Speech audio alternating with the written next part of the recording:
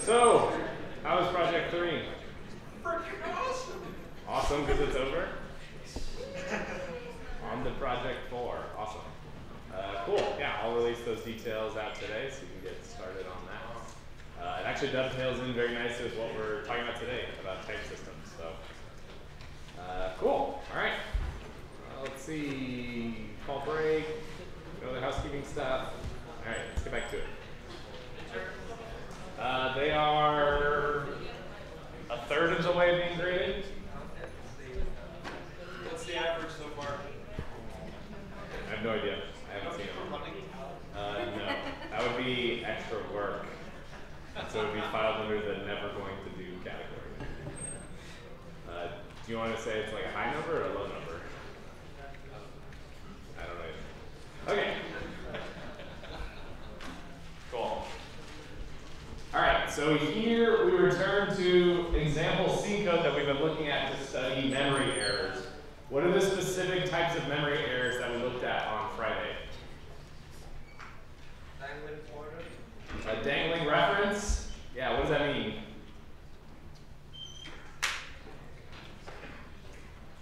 From somebody else who didn't just say dangling pointer. Yeah.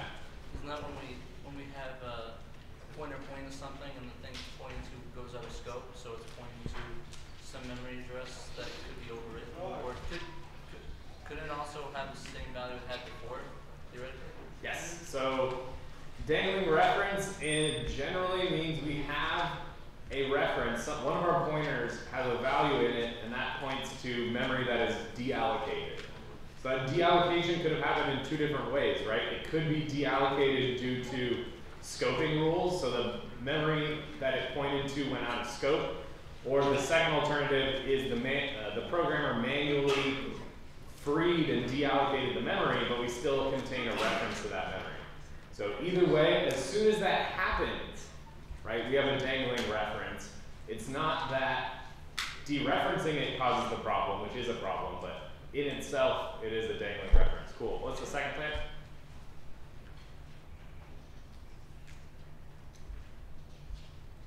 Segmentation faults.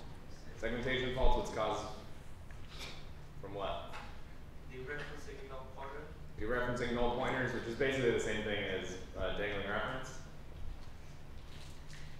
What's another type of memory error that happens when your program, let's say, accumulates memory over time? Garbage, yes. Right, so what is garbage in relation to memory errors? A memory leak. A memory leak? Yes, what is it? You don't have access to the memory anymore. Right, so we have memory that is allocated, but we have no way to access that memory, right? There is no series of pointers we can follow to access that memory. And so therefore we say because that memory can no longer be accessed, we can no longer free that memory, and so it's going to exist forever. Cool. So we have this little program here. We have an integer pointer called dang in the main method. It gets the result of foo, and foo is returning the address of x, where x is a local variable inside foo. Yeah? Is it considered a memory error if we inadvertently corrupt our data because of aliases? Like, does that fall in that category? If we have some pointers that are aliased and we change it one place and it's magically changing somewhere else and we don't see the connection, is that considered a memory error, or is that just being done? I think I would file that under bug. A bug due to aliasing. I don't think there's a specific name. I mean, it'd be like an aliasing problem. But yeah, I don't think there's a specific term. And I don't know that I'd necessarily clump that in with all memory errors. Like these ones. These ones are very specific, very concrete things where we can say, yes, this is wrong because of this. It may be that you wanted to do that, right? So like the problem is your intentions as the programmer are different than what's actually there. Whereas like a memory error exists in a program and you can say definitively just by looking at the code, yes, there's an error here, or no, there's not. I think that's the way to think about it. But don't hold me to that, I don't know. Maybe there's some fancy classification of all these errors. Cool. Okay, so we have foo. Foo is returning an integer pointer. It's returning the address of x, which is an R value. We store that in dang, and then we print out the value that's inside dang and also what dang points to, right? We dereference dang and print out whatever it's pointing to. We call var, which has two local variables, y and z, print out y and z, and then print out dang and dang star. And we saw on Friday, we'll go through this, because we just want to get to the results. We saw that when we compiled this, it actually does give us a warning, which is nice. Compilers are pretty smart. It's telling us that function foo returns the address of a local variable, which we know is a problem because that local variable's address is only valid in the scope of that program, right? So that by returning that, we're basically essentially guaranteeing that that memory of x is deallocated by the time we use the return value of foo. When we run this, on this specific machine, which was 64-bit, we got some memory address 100, and then we saw 10,000 and 0, which is actually what we expect so far, right? Because here we have, so this would be the address of x, what is inside dang, which is being output right here, and then we have what does it point to, and it points to 100, which is what we expect. I mean, we expect incorrectly because you should not be able to do this. Because at this point, dang is a dangling reference, and so there's no guarantees on what that value is going to be when we access it. Inside var, we see it should be 10,000 and 0, right? Y is 10,000, z is 0, it prints out y and z, 10,000, 0 makes sense. But then when we return, we see that things have changed, right? So how come dang did not change this first output? Because it's still pointing at that memory address. It's not going to go anywhere. Right. So where is dang allocated? What type of allocation? Stack. Stack. It's allocated on the stack. On the stack at some memory address that we don't know. We can just call it the address of dang right now. Has the value 7FFE3E680FFC, which was the address of x, right?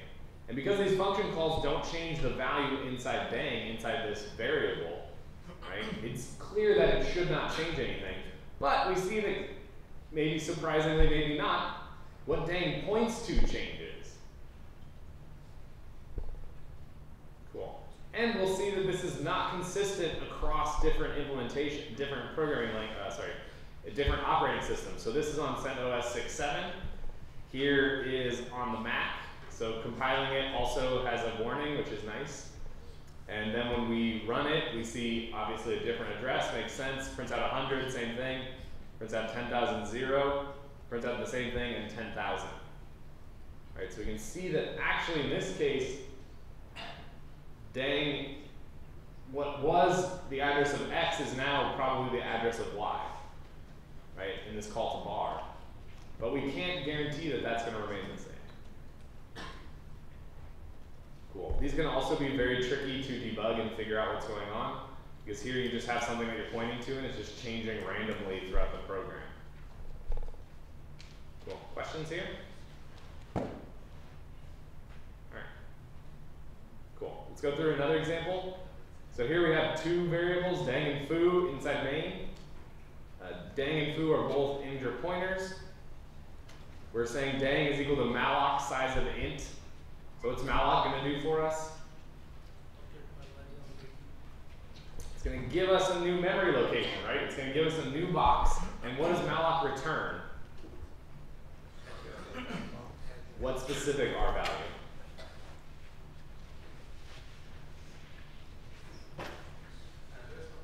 Address of the new box, exactly. Right? So it creates a new box, it returns an address of that box, and then we store that into dang. Is everything good so far? Yes. And we say foo equals dang, also good. So star foo is equal to 100. Is that valid? Yes. Cool. Then we free foo, is that also valid? Cool.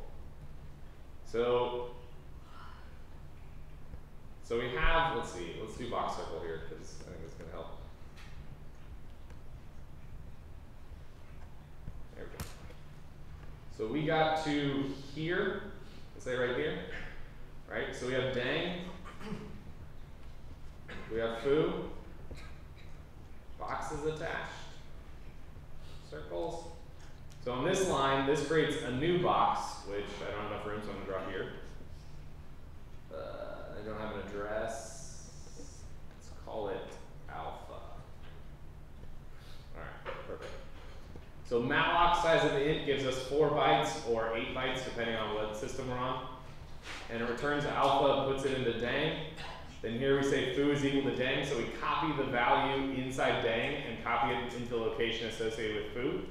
So it's going to put alpha here. So now when I say star, what is star foo in this diagram?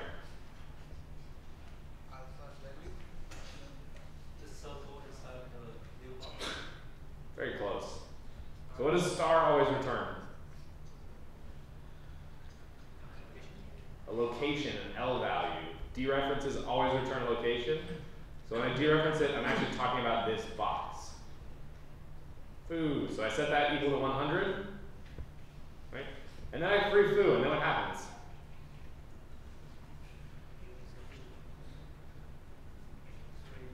How's my diagram change? Delete which box? The foo, this box? The new one. So then, what does star foo point to now? Nothing, yes. Perfect. So then at this point here, what dangling references do we have? Foo and dang, right? Exactly. So here when I try to print out dang, the problem is, even though I freed foo, because dang still had this address in it, star dang is now dangling. Like dang is a dangling pointer at this point, a dangling reference. Cool, so it's going to output something. Then I say foo is equal to int star size of int. So this is going to malloc, create me a new, let's call it beta here. So it's going to copy beta into here. Now when I say star foo is equal to 42, what's it going to change? Yeah, inside this new box. And then I free foo, goes away. And then I print out star dang. What do you think it's going to output? What can it output semantics wise? Anything. Why anything? Something else might have taken over that memory. Yeah, we're pointing to memory that has been deallocated, right? Dang is a dangling reference, so dereferencing it now means it could literally be anything in there, right? The semantics make absolutely no guarantee about what that value is. So let's see. Cool. Okay, blah, blah, blah, blah, all the way through here. So running this on CentOS 6.7. And unlike before, we compile this with all warnings enabled, and we get nothing. Right? Nothing to tell us that we're doing something wrong. So when I run it, one time when I did it, it output 0 and 0. Is that what you expected or not what you expected? No. Huh? No. Not what you expected? Well, if I was I expected to be the same. You expect it to maybe be the same, like 100 every time? Let's try it on a different operating system. So running this on the Mac, you can compile it again, no warnings, right? This is very tricky behavior because of the aliases. It comes back to the aliases, right? We're freeing foo, that automatically means that dang is now a dangling pointer. And now when I run it, I get 100 on the first output, which is kind of what we expect. But then the next time, I get 42. So why do you think that is? Same was allocated again. What was that? Same memory was allocated again. Yeah, so instead of, when we talk about it symbolically, right, we said malloc returns some new address, which is some box that is a brand new box, which is the case kind of abstractly. But what actually happens here is malloc, when you call free, it's free to reuse that memory location. So the next time here you ask for, hey, give me 4 bytes, it says, great, here, I got 4 bytes, here's alpha. And so by changing that value in there, we're changing the same memory location. Cool. Questions here? I thought this was kind of cool. Yeah. So can we say that the free function does the thing for it, like it doesn't change the value for this compiler and maybe CentOS? So the free and malloc are libc functions. So it actually doesn't have anything to do with the compiler itself. It depends on the library. So yeah, it could be the different library versions. Some library versions could zero things out when they free it, but you know, you want to run fast. So and by the C standard, you don't have to do that, right? So you're just doing extra work, and your malloc and free is going to be slower than somebody else's who doesn't do that. I mean, it may make sense for small things. If you think about it, you could malloc a huge chunk of data, right, in the gigs range, and it will work and do that. So if you have to free that or zero that whole thing out, you may be wasting memory. Yeah. Are you guaranteed a segmentation fault if you try to write to a dangling pointer? Ooh, are you guaranteed a segmentation fault? No. So if we chose to, here I'm essentially accessing You're the reading. dangling pointer. I'm reading. I could also write to it the same way it would work. Because that memory segmentation fault has to do with the operating system tells your program, hey, these memory segments you can use, and you're trying to access something that's outside of those segments. Here, you're accessing something that your program has been allowed to access. It's inside the segment, in the heap segment specifically, but because so there's no error when you read or write to that. Segmentation fault is reading or writing. Yeah. So if you write to a dangling pointer, is it still a dangling pointer?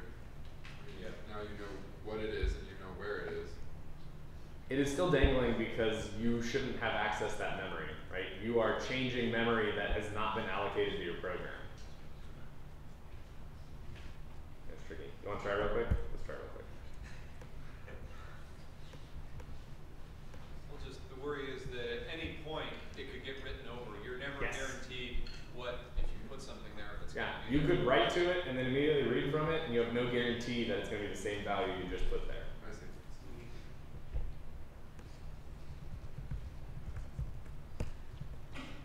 All right.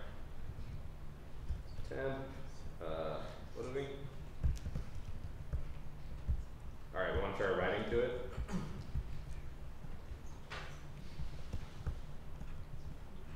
Somebody shout out a number. 3, 7.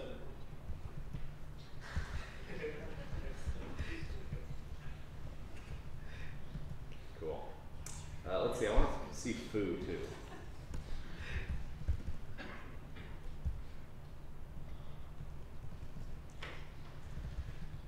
I want to see what values it returns. This could be interesting.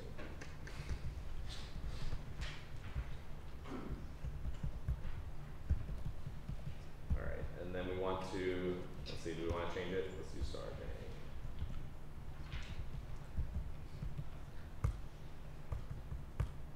All right.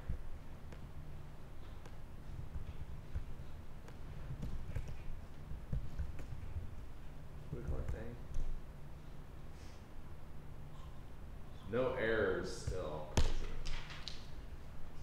Okay, so we can see here, so the first output of the printf is the first thing that malloc returns, right? So this is some memory address on the heap, 7F8690C05390, whatever. Then we output 100, we're outputting what dangle points to. Then we change it to 3 right in the next line. Even though it's dangling, we're still just writing to memory that we have read-write access to. So this works, and it outputs 3. Then we call malloc again, but we can see we actually get back that same memory address because we called free. What? And then we can set dang to be 53, and it outputs 53 even after we freed it. Pretty cool. Questions? Yeah. So if we output foo right there, it's going to give us 53 as well? Which one? Where? Here? Yeah. Oh, cool. Yeah.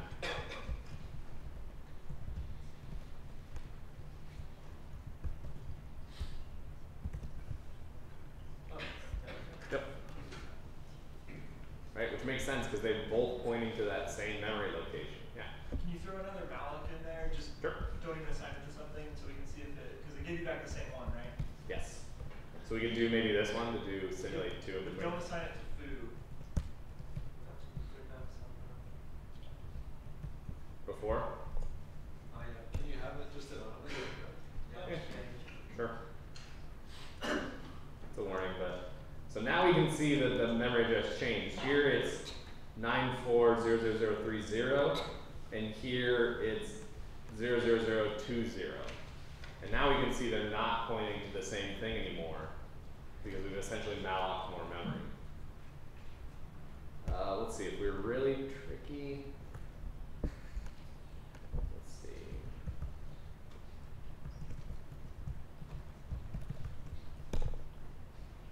What's the difference between those? So we do hex math very quickly. It's an 8 and a 9. Yeah. What is that? 16? Yeah, 16. So we could do something very not good. We could.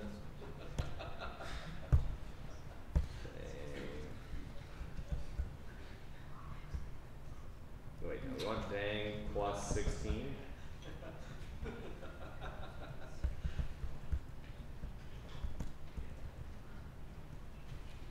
think I want another one of these.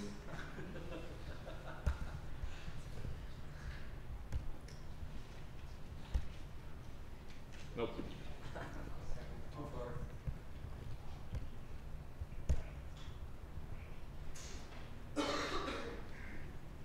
I am doing something wrong.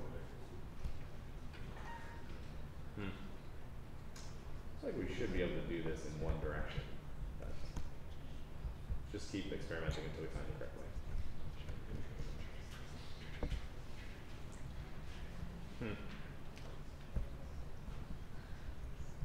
Oh, it. Is that right? No, I think it's.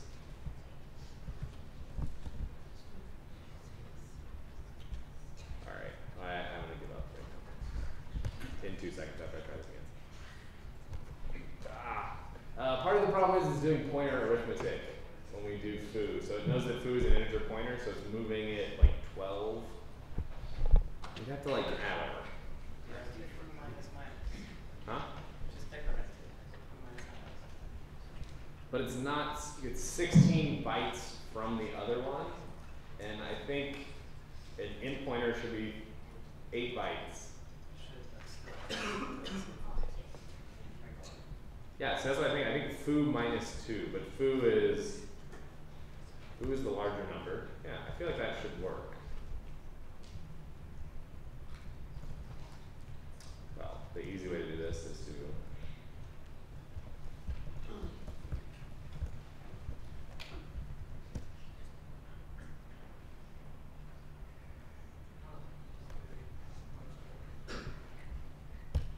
there we go.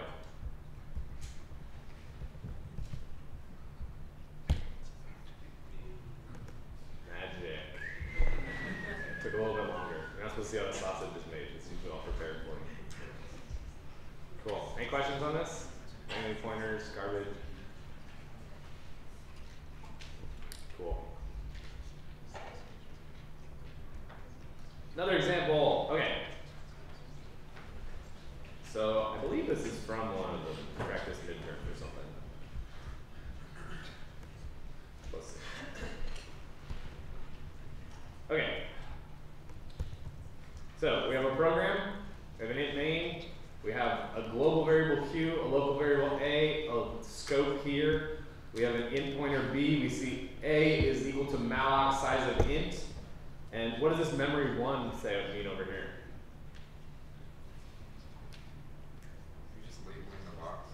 Yeah, we're just giving the box an address. We're saying it's returning memory location 1. So that's what we can use. So how many boxes do I have already before I get to that point? When I'm right here. 3 boxes. I have Q first. That's not a Q. I have an A. And I have a B.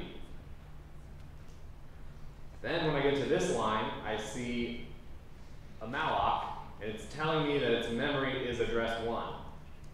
So I know I have some new box here, memory address 1. Do I know what's inside that box? Nope, no idea. But the return of that is stored where? A. So it's 1 inside A.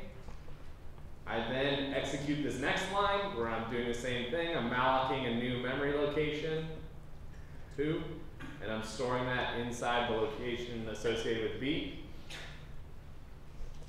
Then I set star A to be 42. So how's that going to change my diagram? The value inside memory 1 is going to be 42. So some of the things I should be able to do is at these various program points, draw the box circle diagrams at that point. Right?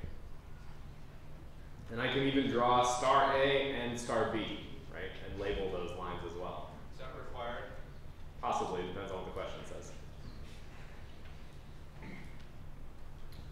Then after this next line, I say B is equal to int star malloc size of int memory 3. So now I have a new. And so what do I do? How else does this diagram change? So I just called malloc, I created a new location. What else do I do? Port it into B.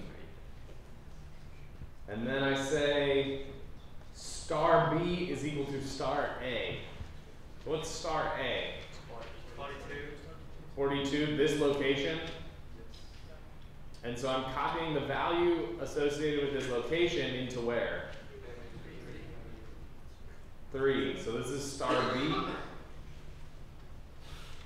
And I'm copying 42 into there. Then I say Q is equal to the address of A. Let's say we didn't give these things addresses. We'll just call this address of A, address of Q, address of B. I think it'll usually be here in a comment. So how does this Q is equal to the address of A?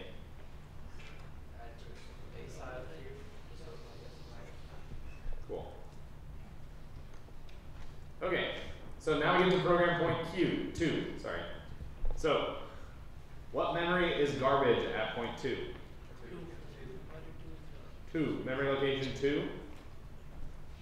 What are the aliases at program point 2? Star Q and star A. Q star and A. Q star and A. So what's star Q? Points to here. And A also refers to that same box. So at point 2, star Q and A, these are both aliases. What else? I heard somebody say star A and star B. Are those aliases?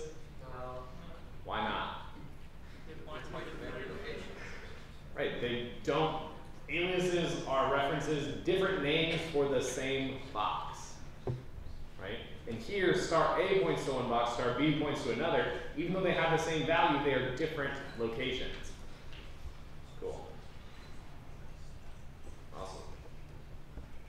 Cool. Now we get to point 3. How does the diagram change? Does it say the same? Dangling except Q. What was that? Which one? Somebody want? Yeah. Except Q and A, all the other memory blocks are deallocated. All the memory blocks are deallocated, so like Except 1. Q and A. So like 1, 2, and 3. No. So which specifically is deallocated? B.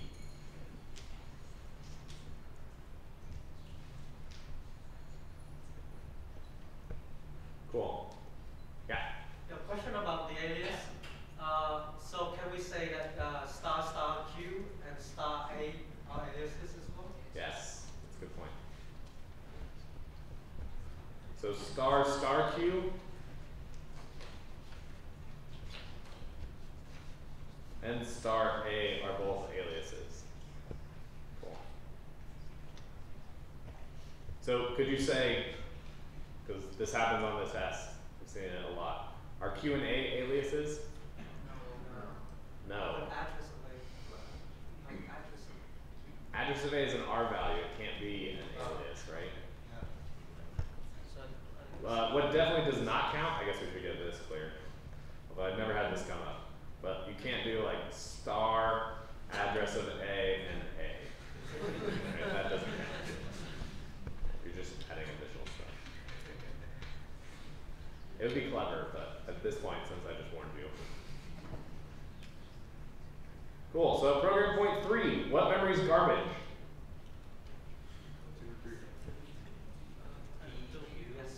2 and 3, right? So the way to think about it is you can say, starting from the variables that I know, is there any way I can follow their pointers? What memory can I access? Right? So starting from Q, I can follow Q and then follow A to get here. Starting from A, I can start here and follow here, but there's no way I can get to and access 2 and 3. Right? It's impossible. So 2 and 3 are both garbage because at this program point 3, B went out of scope. So what about dangling references? Do I have any dangling references? No. Do I have the aliases are the same, right? Star Q and A, star Q and star A. See, is there any point in going on? No, there's no more code. Why does B go out of scope? Or I mean, why is memory 3 go out of scope? Memory 3 is still in scope. Memory 3 was manually allocated on the heap by the programmer, so it has to be manually deallocated with the call to the free function. But because B is on the stack, as soon as we leave its scope, it is automatically deallocated. Right? The same as A, when we return from main, A will be gone. Q will remain forever. It's global allocation. Cool.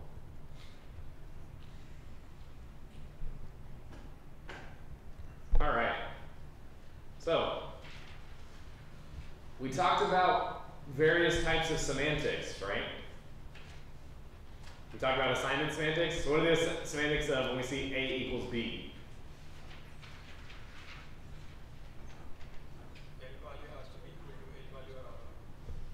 Copy the value in the location associated with B to the value in the location associated with A. Is this true in every single programming language you've ever used?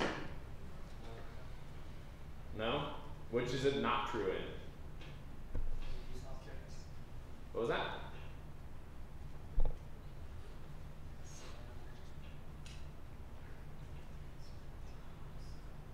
Pascal, you have to have a colon. Semantics wise, that's a syntax issue. You would tell me I had 0 Pascal knowledge. Except maybe for that one fact. So what about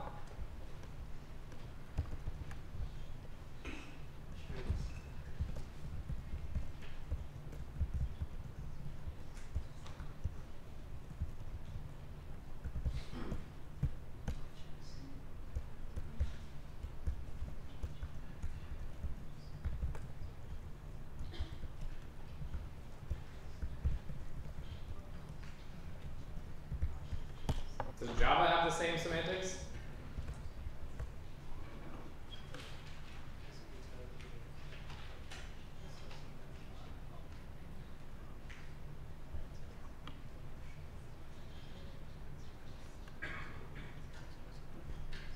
If I did something like, I'm running out of things.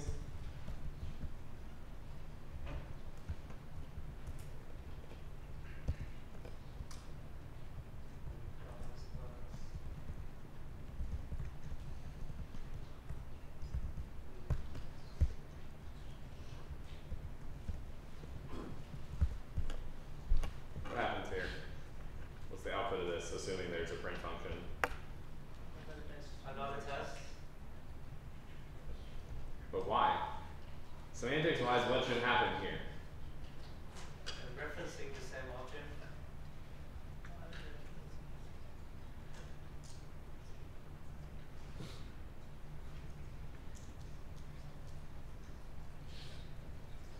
Referencing the same object, but I don't have pointers in Java.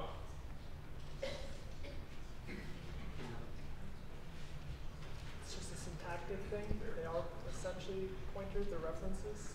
Ooh, it's a syntactic thing. You want to argue that a little bit more? I mean, they're just already references. You don't have to declare them as pointers. It's just how it works. But then what if I change this? Well, it's going to mess it up, but let's consider a very similar example. Those are primitives, not objects. So? Make it capital integer. Put the object wrapper for the primitive around it. There you go. This doesn't really work, right? But we can say foo.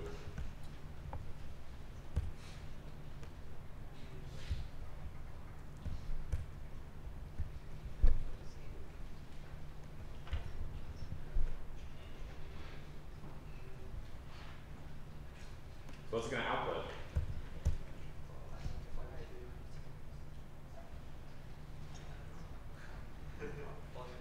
I actually don't know.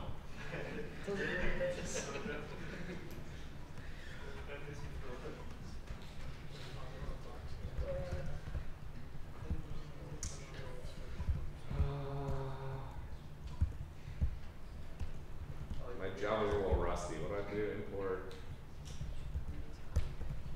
How do I get like output? Yeah, it's automatically.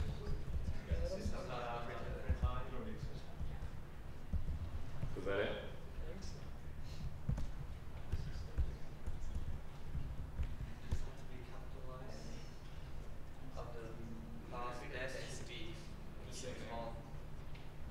Stupid.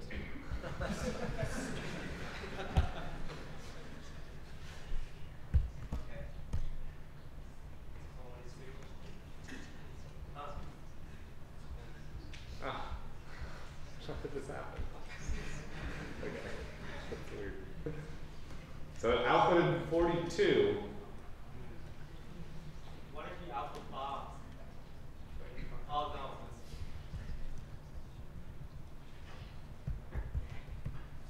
Without reassigning it.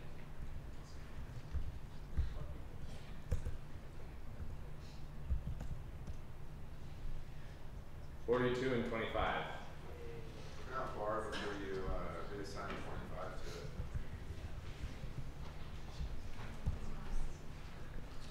Forty-two, 42, 25.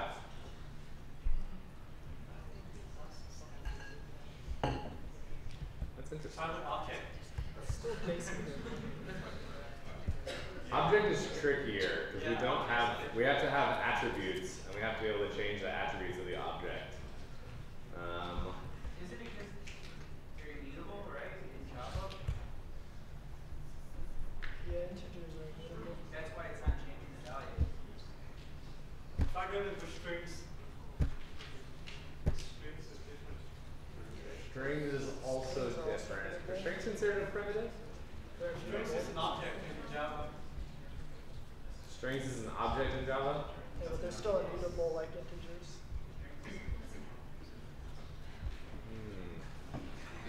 Tricky. So, okay. So to make it even more confusing, right? This actually follows our assignment semantics that we talked about, right? It's essentially copying this value 42, right? It's copying it into bar, and they are both separate locations, right, that store values inside them. Whereas, even though we probably are not going to go through it and do this, if we see this, what would this output, assuming an object has some Baz field?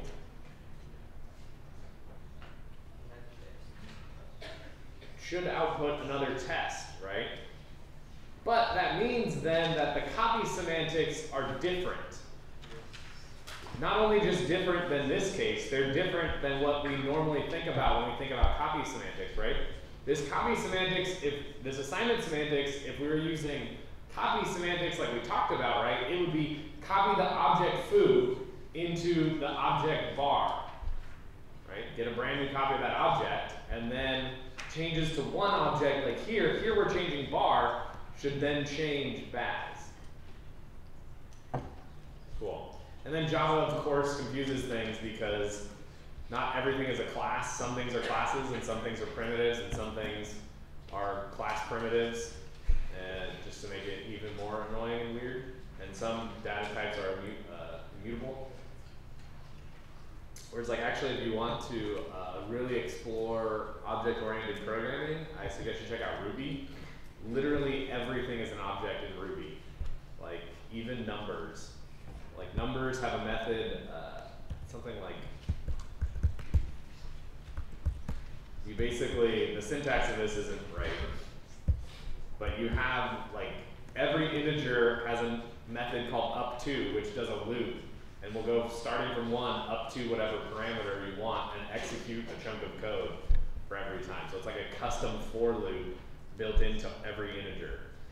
And they have other things too, so it's just kind of nice because it strips away and says, okay, let's not deal with this nonsense that Java has, where you have sometimes objects, sometimes classes, sometimes integers and primitives. It's like, let's treat everything as a class. Okay, so what does Java actually do? So when we see this bar equals foo, what is it doing? And does this completely change? Do we have to change the way we draw our diagrams or think about box circle diagrams and all that? It checks the data type on the LHS and RHS of the assignment operator. And does what? So in this case of the objects, what is it doing here? Kind of like pointer thing. Yeah, so there's actually two ways to think about this. One way is to think about, now that you know and understand pointers deeply, you can think about what is Java doing under the hood, right? Under the hood, foo and bar are pointers, and every time you access any field of foo or bar or pass it into a function, you're passing in a pointer to that object. Another way to think about it, which works the same, is to change the way we think about pointer semantics. And sorry, not pointer semantics, assignment semantics. So here when I see I have an object foo, right? Normally I say I have foo, that means it has a location associated with it. Here, when I have an object foo, I just have a name foo. And when I see it's equal to a new object, this new object actually creates the new location, and the assignment operator in this case does the binding. And this says bind the name foo to that object. And then here when we see object bar, we just have a name bar, but no location associated with bar. Until here this changes foo baz to test. We'll just put test in here, kind of. And now when we say bar equals to foo, now the assignment semantics do not mean copy, it means bind the name bar to something different. Bind the name bar to the same thing that foo's bound to, and so it's bound like this. So you can see it kind of two different ways, depending on how whatever's easiest or best for you to think about the semantics of Java. But it definitely works, it does work this way. It's called sharing semantics. So you're saying that A and B, you're basically allowing your semantics to say that the assignment operator rebinds names to locations rather than copies things around. Cool.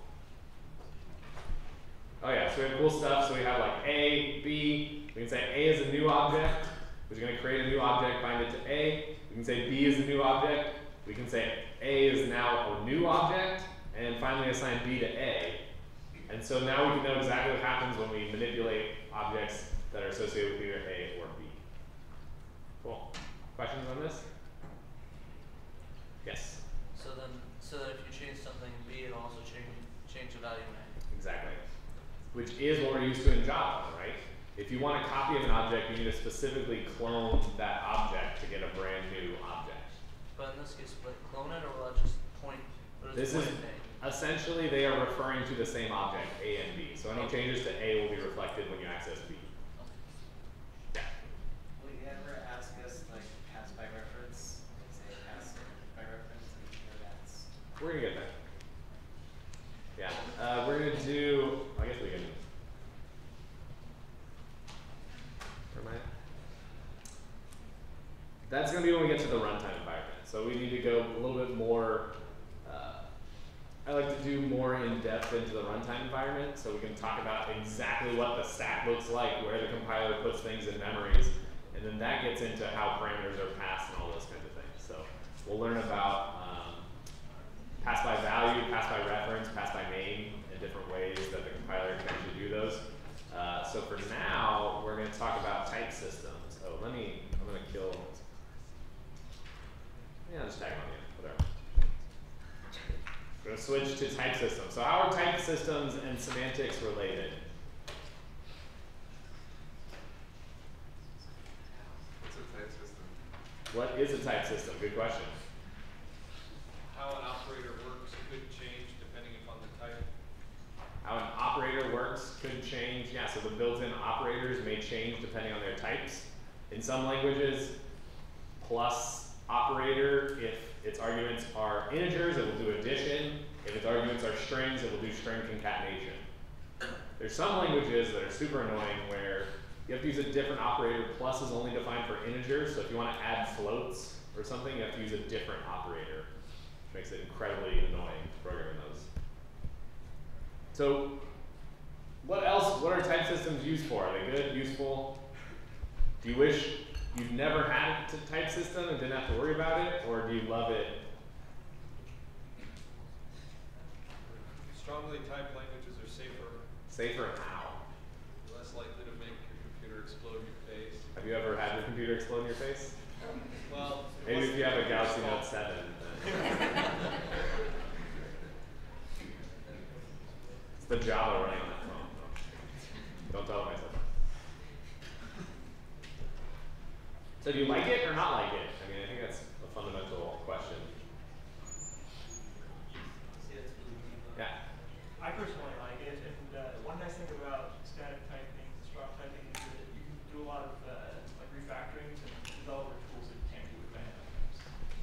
Yeah, so there definitely is a lot of benefit. So, okay, so we're talking about type systems. So the idea is if every variable has a type and every function knows what types of parameters it takes, you can actually do pretty cool things, and you can say, like, in this method, change this variable to a different type, or change the type of my functions to change types and do all kinds of cool refactoring. I think you can do cool things, like in Java, some of the fancy stuff, you can just highlight some part of your code and say, refactor this into its own method, and it will automatically figure out inputs and outputs depending on what things are using things. Yeah. What about safety? So what is a type system? So does it help you be more expressive? Does it restrict what you're trying to do? Keeps it from doing things that are allowed but are unexpected. Keeps your program, keeps you from writing programs, right, that do weird or unexpected things. Right? So semantics, right? Semantics was about very precisely defining exactly what everything in the programming language means. Right? Here with type systems, now we're saying, okay, we know what the program does, but what types of things are allowable, right? This actually, I think of it as restrictive, right? The type system tries to stop you, the programmer, from doing things that could end up harming yourself. Like trying to add a string to a number, right? Which doesn't make any sense. Or like Python, you can multiply a string and a number, which actually is handy, but also makes no sense. It repeats that number that many times. So like what happens if you have negative numbers? See, it doesn't make sense, right? It's just weird programming shortcuts. So I can see that, what are the drawbacks? You guys have just been praising strongly typed languages. Slow to write. It's what? Slow to write. Slow to write? Why? You have to type and Yeah, so you actually have to, if you think about it, you're annotating, right?